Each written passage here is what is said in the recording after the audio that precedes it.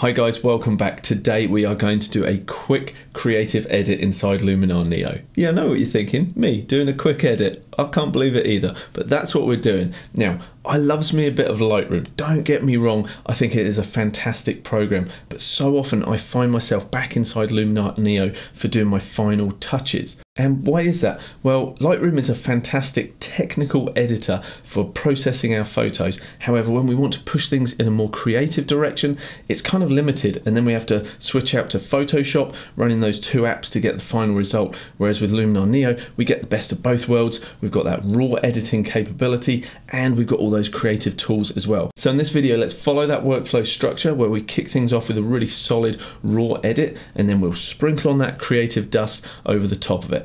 Let's get into it.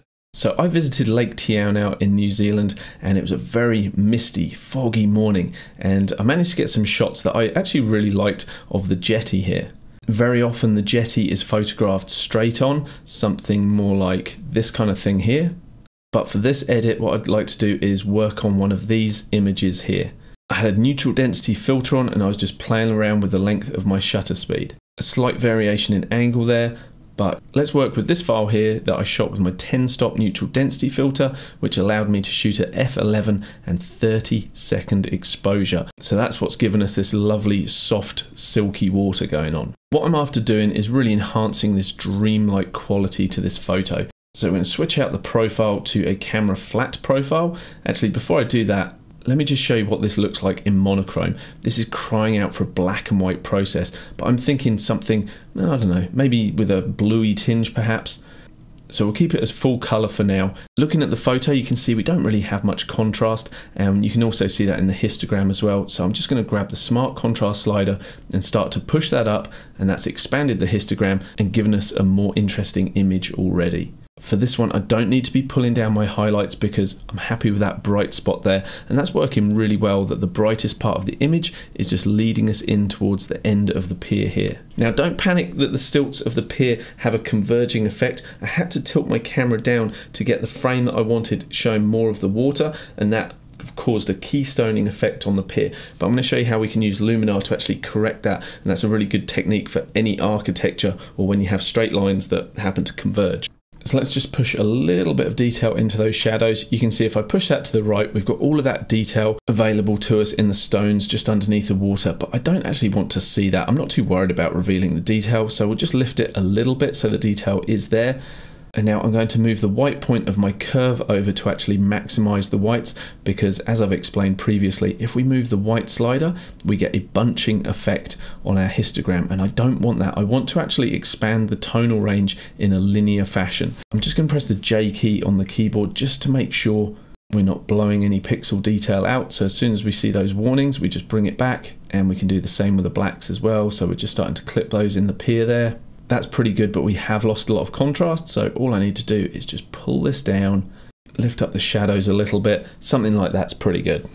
Now in terms of the color balance, rather than going for an as shot or keeping it very neutral, what I would like to do is actually push this really far into the blues. You know, take it to the extreme. Not that I want to leave it like this, but now I can come in and just reduce the saturation so that we're imbuing our photo with that sense of blue.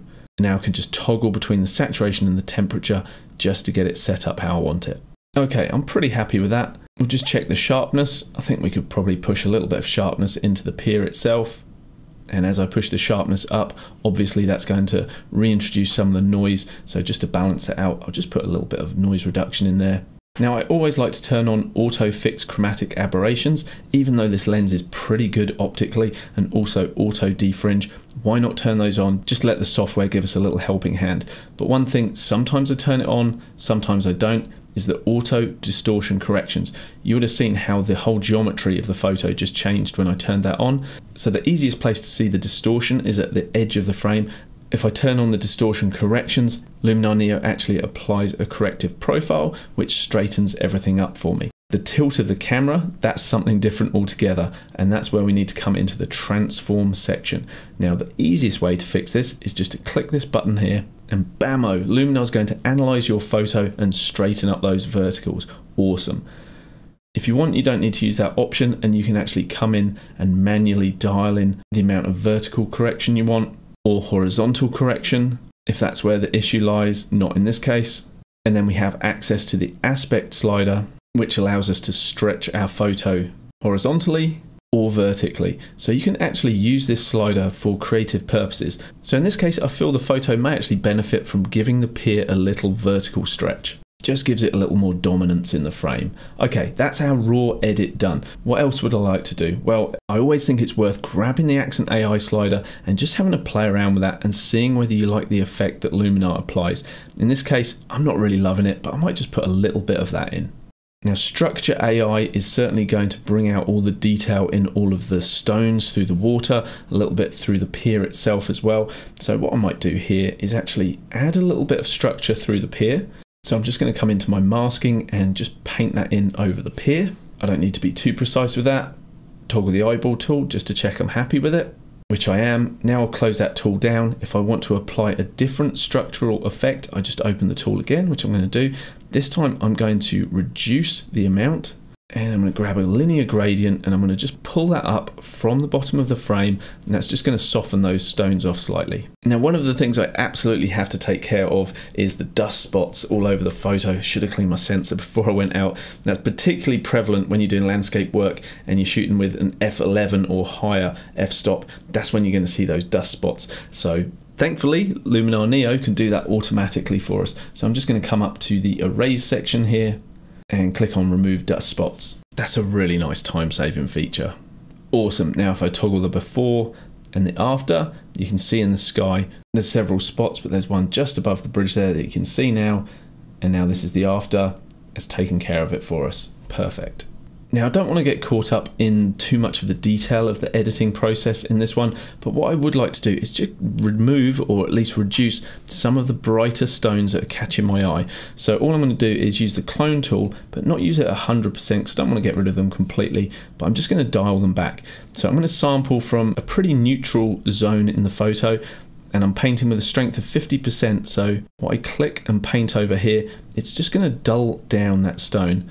And I'll just resample from another point, and again just click and paint over these brighter stones just to dial them back just a little bit so they're not as eye-catching.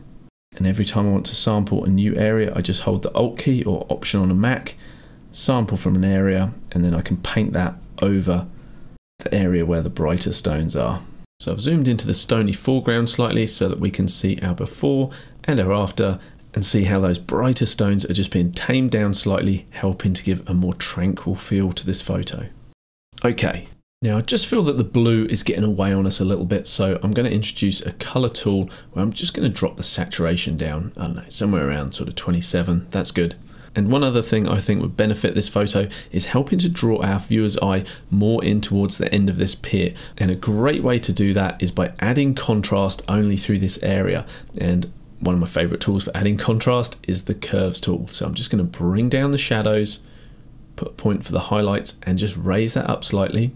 And currently we've added contrast through the whole photo. So what do I need to do? Well, I want to create a mask, and a radial mask coming out from this center point here will be a great way just to pinpoint that brightness through there. So if I close that tool down and I toggle our before and after, it does look good, but we're actually affecting the outer part of the photo. That's not what I wanted to do. I want the opposite of that. So in masking, I'm just going to come to my mask actions, and if I show the mask, you're going to see that of course it's affecting the outer part because that's where the mask is showing up. What we want to do is invert that, and now we're going to affect this area of the photo.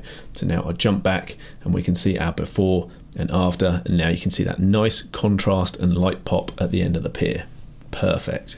So far so good and nice and easy, and you can do most of this inside Lightroom, I know that. So it's the next part where we're going to get a little bit more creative. What I'd like to do is utilize a duplicated version of what we've created already. On top of this, as a layer, we're going to change the blending mode, and we're also going to change the way that the actual layer interacts by actually manipulating the pixels. We're going to blur them. So let me show you that approach. So I'm going to come over to the left hand side here where we have the layers section. I'm just going to right click on the thumbnail and I'm going to duplicate our layer.